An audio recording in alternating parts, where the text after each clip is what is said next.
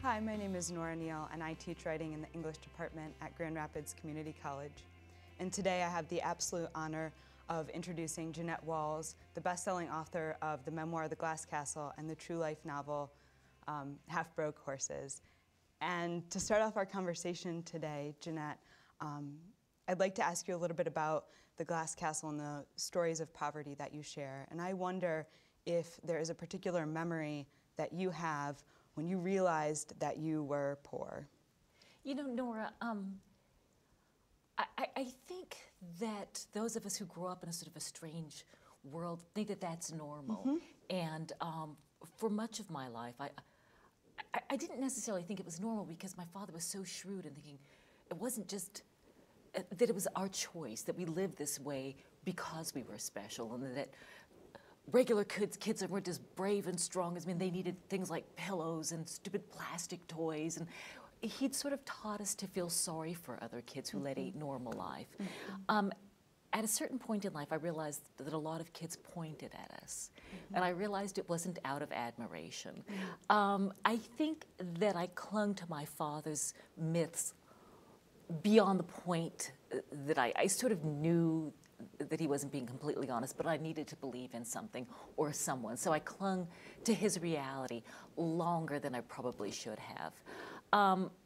You know, I think that that's one of the reasons that I call the book The Glass Castle, is because through all this poverty and this craziness and sleeping in cars and sleeping in cardboard boxes, Dad told us that was all temporary, that one of these days he would build us a great big mansion out in the desert, and he called it the Glass Castle. And I clung to that notion that this poverty was temporary, that one of these days I would have a nice place to live. And I've come to believe that that hope, that dream for the future, is an incredibly valuable gift. You know, it's funny because my older sister, when you bring up the Glass Castle, she sees that as a sort of a bitter memory, as an unfulfilled promise. And one of the things in telling your story, even though it's nonfiction, we shape our truths by how we choose to see things. And in sitting down to write my story, you know, I realized the degree to which I bought into the myth. And if I were smarter and shrewder like my older sister, I would have said, just one of my father's BS lines. And so in telling the story, do I unmask my father early on and say, you know, he was such a liar, he was telling us all this stuff that he could have never possibly have done for us? Or do you cling to those beliefs that get you through the tough times? Yeah, and I wonder why you think that you clung on to your father's Glass Castle longer than your brother and older sister did. Do you think that there was something different about you, or a reason that you clung to that? You know, that's a very interesting question. I believe that I wanted to believe in something bigger and greater. I've always been sort of an optimist. I don't know if it has to do with birth order and my older sister sort of needing to face reality, but my younger brother also. I mean, to this day, you know, my brother became a cop. And he sees things a lot more in black and white than I do. And we've discussed a lot my take on this story, because if any of my siblings had written The Glass Castle, it would have been an entirely different book, with the facts not necessarily being one bit different. But the perspective would have been different. And to this day, my brother and I will look at an old house and I'll say, oh, what a great old house. And my brother will say, structural damage going on there. You know, and we're both right. We're both accurate. But it all depends on what you choose to focus on. So I don't know if there's something in my biology or whatever, but I just always have been an optimist.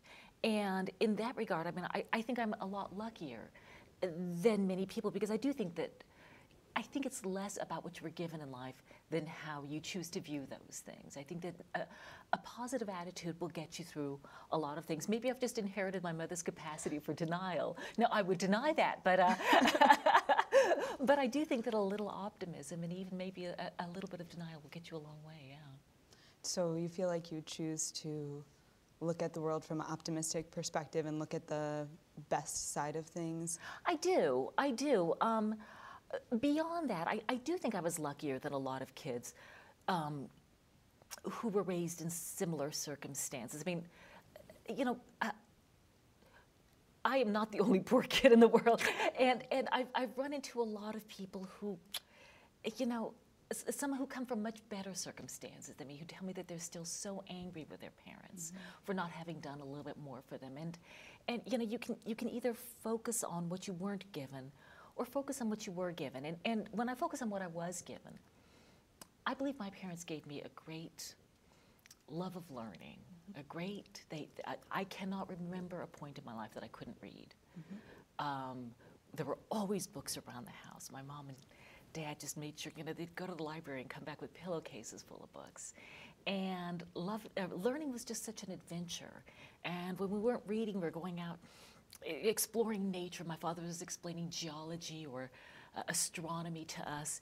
And I believe that if you're given a love of learning and a sense of self-esteem, a sense that you deserve the good things in life, that the rest is all gravy. Ideally, you get the food and clothing as well. I'll acknowledge that.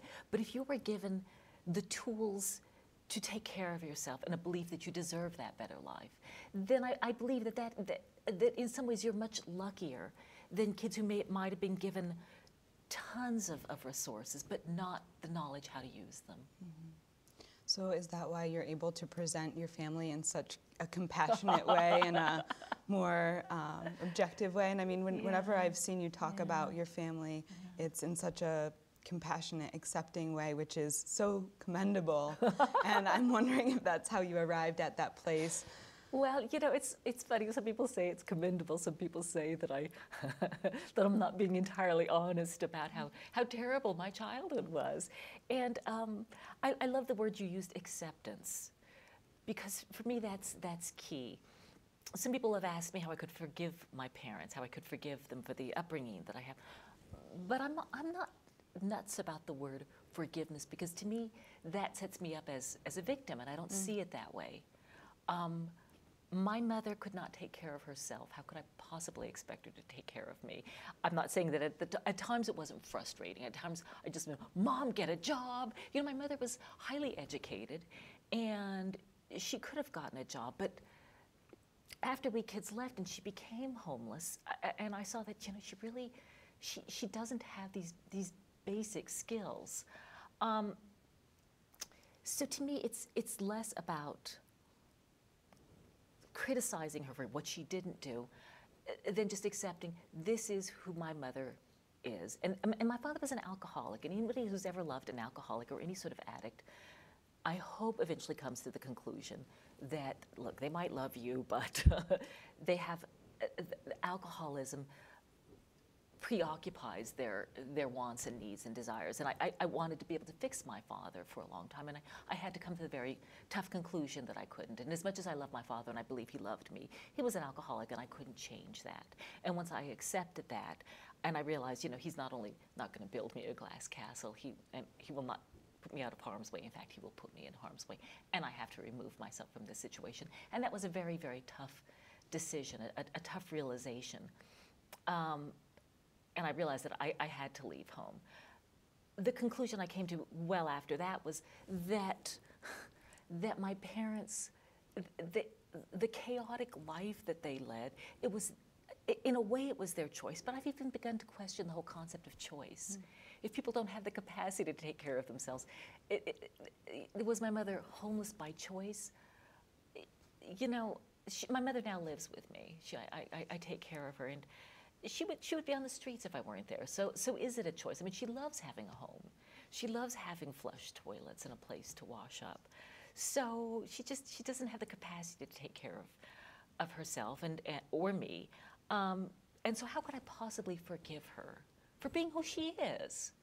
I forgive you for being incompetent. You know, you just accept that that's who and what she is.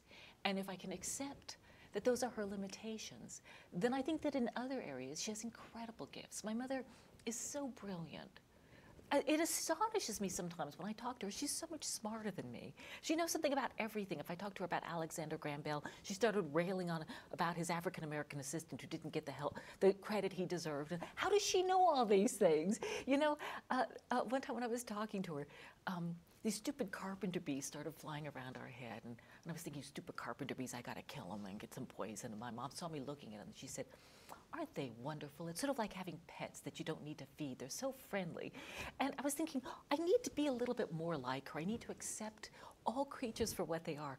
And I said, Mom, they bore holes in the wood and they destroy things. She said, every creature needs a place to live. And she just really does accept all things for what they are. And if you would have told me at some point that I would say I need to be more like my mother, I would have said, you're crazy, I want to be nothing like that. No, I want her out of my life. But she does have things to offer if I accept those things on her terms. Now, my brother got together with her one time and asked her to apologize for the way that we were raised. I said, Brian, it's not going to happen. Mom doesn't see it that way, and she doesn't. And so it was a long and tearful conversation with her in saying, ultimately, I did the best I could, and I sort of believe that. And I've also come to realize, Mom, now that she's living with me, she's more sane than she's ever been. She's still a little loopy. She'll always be a little eccentric. But I realize the degree to which her wackiness when she was raising us was trying to adapt to the chaotic situation that my father had created and to try to put a positive spin on everything. And it's what got her through. I am very much not like my mother. I'm very different. One of my mother's few objections when she read The Glass Castle, she didn't read it while I was working on it, but after it became a bestseller, she read it. She said, it must be pretty good, other people like it. And she said, I'm not as passive as you described me to be. And I said, Mom, I would never describe you as passive, but once I thought about it, she is. She just sort of lets things happen and accepts them for what they are. I'm all the time trying to change things and make them better. And I could be a little bit more passive, but I think maybe she carries it to an extreme. She does just go with the flow, and that's the way she always will be. Yeah, and you mentioned that after The Glass Castle, readers wanted to know more about your mother, and that was what prompted you to begin interviewing your mom for what became your true life novel, right. Half-Broke Horses. And so I wonder if there's anything you can add to what you just described so well about your mom that might illuminate her a little bit better, or bring some of that understanding that your audience is really searching for. Well, one of the reasons I'm very drawn to nonfiction, the first is I have no imagination. I'm totally incapable of making things up. I tried to fictionalize The Glass Castle, and before, when I was in my teens and 20s, I tried to write the story, and I was so embarrassed by it. I thought, I'll write this as fiction. And I couldn't think what I'm supposed to change. I mean, anytime I tried to have somebody do something that they didn't, it was, this is out of character. They wouldn't have behaved this way. So I have one little slim talent in the world, and that's digging things out. So if it's out there, I can dig it out, but I can't make things up. And after I'd written The Glass Castle, my publisher started pressuring me to write another book. I was like, well, I only got that one story, and people were saying, well, write about your life now. And I know that's too boring. I've got such a cushy life now. Nobody wants to hear about it. But it was readers who kept on saying, I understand your father, I understand alcoholism, but your mother is a mystery to me. Why would somebody with the resources to lead a somewhat normal life choose the life of chaos that she chose? And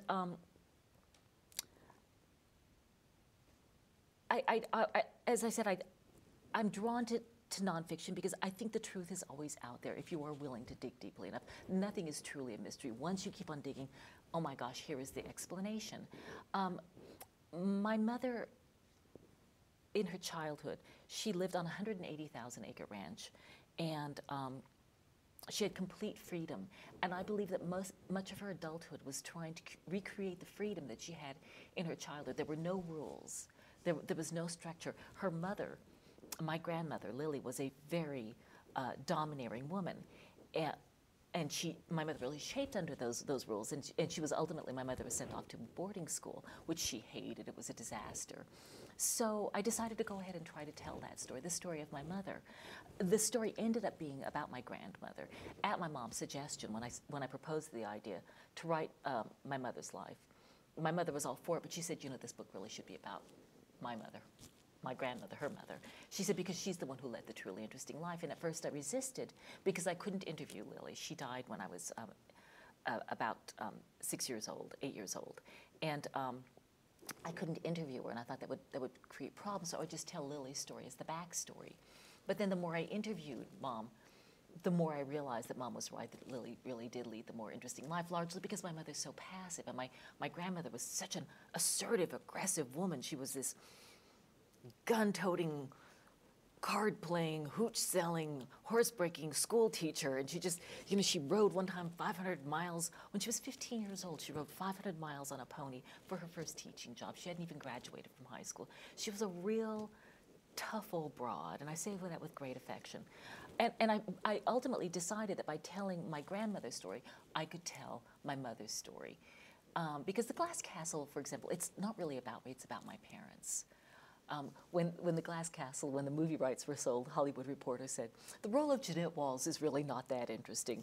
But her two parents, those roles are catnip for serious actors looking to play charismatic scoundrels. And I completely believe that. And if you want to tell somebody's story, you tell the story of their childhood. So I figured that the best way to tell Mom's story was to tell her mother's story. But my mother was really the only source I had on it. I tried to do some sort of cursory research, but some of the facts started conflicting with what Mom told me. And when I said, well, Mom, this book on your great-grandfather said this, and she goes, that's one of the lies the Mormons told. That I was faced with this dilemma that I suppose any historian is when we have conflicting tales, which story do you believe? And if I wanted to write a strict history, then you provide both. Well, this source says this, and this source says this. So I decided to just write my grandmother's story as a novel. I call it a true life novel. I did not do any genre creating. That's Nora Neill Executioner song was called a true life novel. And people ask me, well, how much did you make up? That's sort of not the point. It is my grandmother's story as is passed down through several generations, and I couldn't in good conscience call it nonfiction. There were a couple of people who were actually trying to urge me to call it nonfiction, but I wrote it in first person by somebody who's been dead for more than 40 years, so I couldn't very well say, oh, this is all true. I put a lot of thoughts into her head, but it is as close to the truth as I could get it in Lily's voice. Excuse me. Lily is an unconventional woman for the time, which is part of the reason that she's so great in many moments. I am wondering how much her gender influenced your interpretation of her life. You know, Lily was, as I said, she's a tough old broad, and I say that with great affection. And a couple of people who've read Half-Broke Horses said to me, she was a hard woman. Well, you had to be hard then. And one of the reasons that I wanted to tell Lily's story is that in some ways I think she was so extraordinary. She was so resourceful and strong, and she just went without.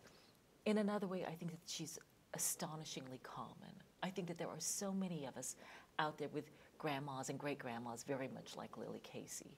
And one of the reasons that I wanted to tell Lily's story is that, well, touring on behalf of the Glass Castle, so many people have said to me, oh, you're so strong and you're so resilient, I could have never survived without indoor plumbing and all the things you did. And I'm very flattered by the compliment, but it's nonsense, of course you could. Because as much as I love my indoor plumbing today, all you have to do is look back 100, 150 years ago and nobody had indoor plumbing, pretty much. And, you know, I love modern luxuries. I think that they're great, and we've all got iPods and remotes and all these things. I think they're magnificent as long as you don't start thinking that you can't survive without them. Oscar Wilde once said, a necessity is a luxury once sampled, and I think there's a lot of truth to that we think we can't survive without all these things.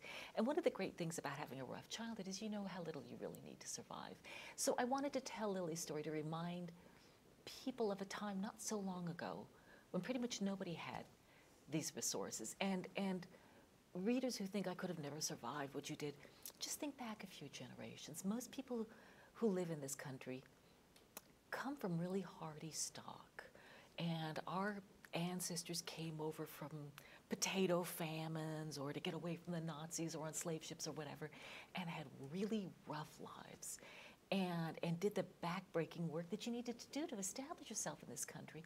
And like I said, I treasure the luxuries that we have today, but just don't forget how strong you are. And that I think we're all so much stronger than we realize. And that if you can get in touch, you know, a lot of people today talk about getting in touch with your inner child, and I think that's all well and good. But I also think we need to get in touch with our inner tough old broads and our inner tough old coots that are our ancestors, to think about, you know, we're all so much stronger than we realize. And one of the great blessings of having a tough childhood is I know how strong I am. I don't need to prove that to myself or anybody else. What I had to adjust to, what it took me a while to realize, you know, I'm a fighter and a scrapper, and that's both a curse and a blessing. And the blessing is that it helped me get through some tough times. The curse is I think that I was too prepared to fight. That anybody looked at me cross-eyed, I was in their face, honey, you can't, and I was totally unprepared for how kind and warm the reception to my story would be, and how good people are, and how many people have stories so similar to mine. So I think those of us who've had tough childhoods, we sort of think that that's who and what we are, that we're just these tough people. But the people who haven't had tough childhoods, they don't think that they could deal with it. So I think that everybody just sort of needs to cut themselves a little bit of slack. The people who were raised, so many people come up to me and say, oh, you're going to hate me when I tell you this, but I was raised in great wealth and I never went with. Why would I hate somebody who was raised in great wealth? They didn't cause me any problems. It was my mom and dad who, no, I got no problems with people. It astonishes me how hard people are on themselves. And one of my messages is cut yourself some slack. If you come from, a trashy background, that doesn't define who you are. If you come from a privilege, well, of course it defines a little bit. To some degree, we're all products of where we came from, but you don't have to be a prisoner to that. What advice would you give your younger self, your adolescent self, knowing what you do now and having this perspective? Is there anything you would say other than cut yourself some slack? I got to hand it to my mom and dad. I think that they gave me pretty good advice all along. If I could give some advice to my younger self, it would be just tough it out. Tough it out. Things will get better from here. If you were to ask me if there's one thing from my childhood I would change, there's nothing. I wish my father had stopped drinking. I wish my kid sister had had an easier life. But those aren't things I could change. You can't change somebody else's life. There's nothing that happened to me that I regret. That being said, there is no amount of money you could pay me to relive all that. But I think you go through these things and you emerge okay, if you choose to. And I do believe it's a choice, and I believe that mom and dad, for all their faults and their failings, and Lord knows they had a lot, but I believe that my father in the glass castle gave me the gift of dreaming, and my mother gave me the gift of optimism, and life gave me the gift of reality, and I believe I was given the tools to get through. I mean, I think that right now I am perhaps the luckiest person in the world. I get to go to colleges and universities and talk to students who are reading my book. My gosh, and so people ask me why I'm not bitter and angry. How could I be bitter and angry? I am so lucky.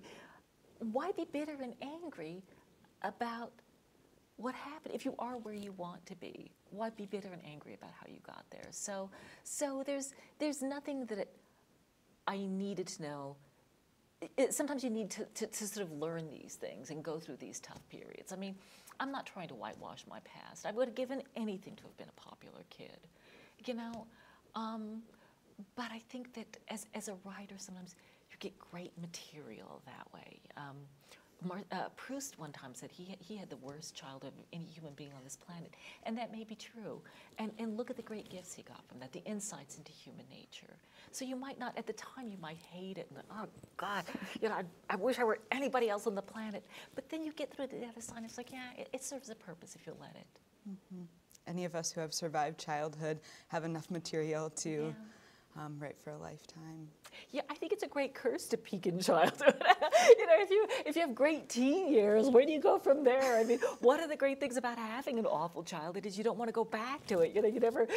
You don't have arrested adolescence where you're like, oh, those were the best years of my life. Oh, those are the worst years of my life. I'm so happy to be out of them. So, like you said, you get great material from it. You get insights into human nature. I was at a book signing not long ago, and the woman who was homecoming queen a couple of years ahead of me. She came up and asked me for my autograph. And I thought, the world is turned upside down. The homecoming queen is asking the class reject for that. And she couldn't have been sweeter, could not have been nicer. And she started telling me about some of the things that had gone on in her family that I had no idea. So, you know, you might think you know the story of everybody going on. Because I remember her going around the halls of my school, and she was a cheerleader with a little flouncy cheerleader skirt, and she was so beautiful. I remember looking, you know, God, she's perfect, and her life is perfect. And after she told me some of her stories, I said, well, it wasn't so perfect, was it?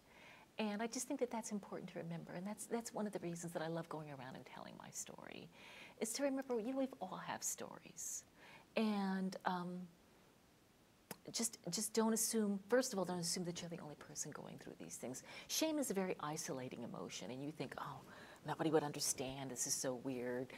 And once you tell your story, you realize, you know, my story might be a little bit different from my neighbors, but we can still connect on some level. And that's one of the reasons that I so love that students are reading my story, is that I think it opens up dialogue about poverty and homelessness, but I think that a lot of kids are also able to talk about issues such as alcoholism and bullying that affect them personally, that they might be a little bit too intimidated to discuss, that they might feel sort of invading their privacy if they discuss it in relation to themselves. And then maybe if they discuss it a little bit and can feel comfortable, they can say, well, I know this because I experienced it. And then that can take you out of that isolation of shame. Yeah, one of my students have been reading The Glass Castle, and they're very excited that you're here. Oh, that's great.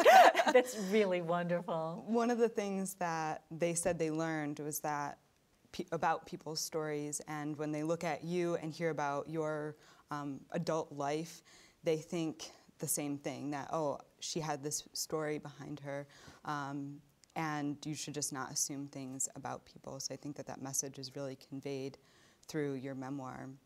I wonder how you found the voice to share your story. How did you find that writing voice, that person to speak out and move past the shame?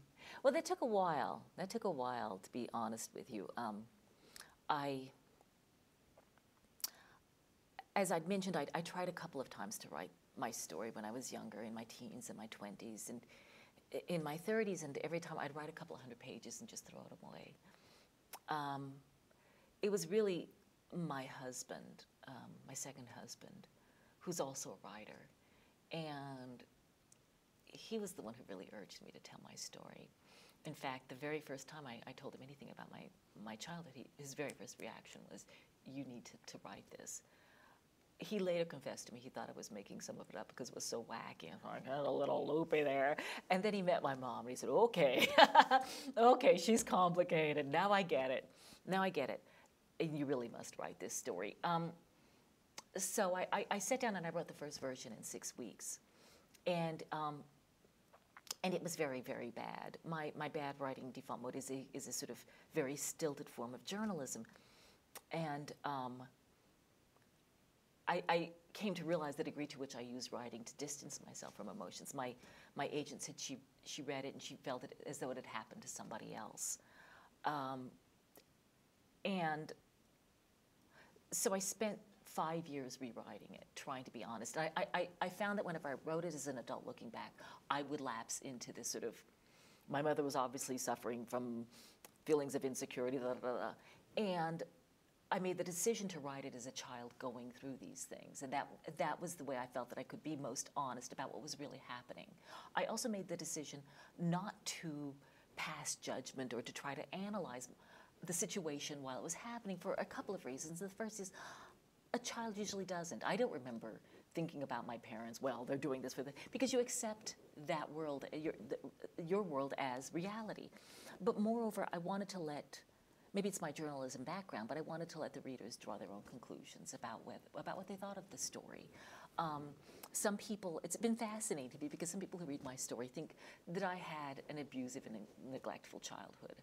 Other people think that some people think that my parents should have been arrested and I should have been taken away from them. Other people say, well, certainly there were flaws in their parenting skills, but they also had great gifts, and they passed those gifts along to their children. And book clubs tell me, they say, oh, we had the most heated debate ever about your book. You know, I hate your parents, my best friend loves them, which of us is right? And that's the way it should be. People should, two people can look at the same president, and one person will see a hero and the other person will see a villain. That's the way life is.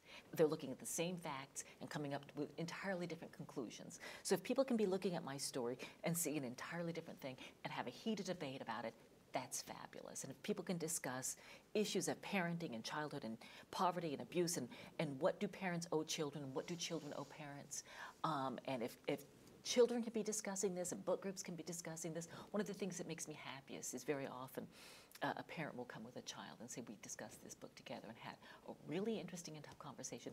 That so exceeds any hope that I ever had for my raggedy little story, that people can discuss these issues. But finding that voice, that was perhaps the biggest challenge of writing my story. And I think that goes to my mother's, when she said, just tell the truth. It sounds like a very simple challenge, but it was a tough thing to do, because in telling the truth, I mean, what is the truth? And even though it's nonfiction, there are so many ways to tell the truth. I could have made my parents seem a lot better by not including some of those details. I could have made them seem a lot worse by not including some of the better details and including a lot more of the bad stories. You have to make the decision. And tell, you know, I was 40 years old when I finally sat down to tell the story. So you have 40 years of anecdotes, which do you include? So you shape your truths by which stories you tell and how you choose to tell them. And how do I depict these incredibly complicated people? My father, who had so much good in him, but had so much darkness as well. How do I convey this man who I loved so much, but I knew was so damaged? And my mother was an even greater challenge, because you know, she's not an evil person. At least I believe she's not. Some readers think she is, but she's certainly not going to be awarded Mom of the Year. But there were so many stories that I could have included that I didn't. But there were a couple that there's a story that I told where we kids were all hungry and Mom had some chocolate hidden. And I really wrestled with whether or not to include that, because I could have easily left it out and nobody would have said, hey, there's a plot hole here. So I made the decision ultimately to include that, even though I knew it would be devastating to the portrait of her, because she did that sort of thing a number of times where she would hide food while we kids were hungry. And I thought it was very revealing, not only about her, but about my feelings. It went a long way towards explaining some of my feelings towards her. And it's funny, because when Mom did ultimately read the book, she had no problem with that. She took issue with my perspective on a few things. She said, but I understand why you saw it that way. And you had to tell the truth as you saw it. And I thought, that's pretty darned fabulous. For everything I said about Mom, she still understands that basic sort of principle of art, if it doesn't sound like I'm being too self-aggrandizing, that so much of it is a matter of perspective. And it's not necessarily the way Mom would have told the story. But she doesn't dispute a single thing I wrote. She just sort of has a slightly different take on things. And in finding my voice and finding my reality of what was happening, I had to be honest. And I think that's why it took me 5 years, is because how did I really feel about these things? And so often I use humor to distance myself. You know, humor and pain, they live right next door to each other, and sometimes one uses one inappropriately and you cross over. But there were things that I'd sort of laughed about my whole life that when I wrote them down, I was like, that's not that funny. And there are some things I think that are genuinely funny. So how do you tell these stories accurately and truthfully? And I found that while I was writing, and I tell aspiring memoirists not to read anybody else's work while you might look at memoirs while you're thinking about telling your story, but not while you're writing your story, because their voice will start invading yours. I started reading Angela's Ashes at one point while I was working on The Glass Castle, and I found that Blarney started creeping into, you know, my wee little brother. No, I never got that bad, but I did find that the cadence started changing, and so you just have to be really, really honest about, well, how did I feel? what was really going on and how did I feel about it. And it was not an easy process. In fact, it was excruciating. In fact, there were a lot of tears. In fact, the first time I read my story back, I was a little shocked. I was a little stunned. I think we all know things that we don't realize we know. Like, dang, some things happened to me. You know, and it's not the book I set out to write. And the whole process of writing is the process of thinking, and if you're lucky, the process of being honest. Because you look at your words and say, is that true? Am I being honest about what really happened and how I felt about it? And luckily, my husband, since he's a writer, he called me on a couple of things. He said, he read an early version, and he said, you know, Jeannette, if your parents weren't buying food, how did you eat? I said, I got by. He said, well, what do you mean you got by? I said, I made do. He said, well, what do you mean? I said, you know, I just made do. He said, no, I don't know. You have to spell it all out. No way, I'm going to tell about digging in the garden. He said, you have to, Jeannette. If you're going to tell the story, you can't be leaving things out. And I had never in my life told anybody about rooting around in garbage for food. It was one of my most shameful secrets. And the first time I wrote that scene, my face was just burning with shame. And I had to write that scene about 19 different times. And it's so funny.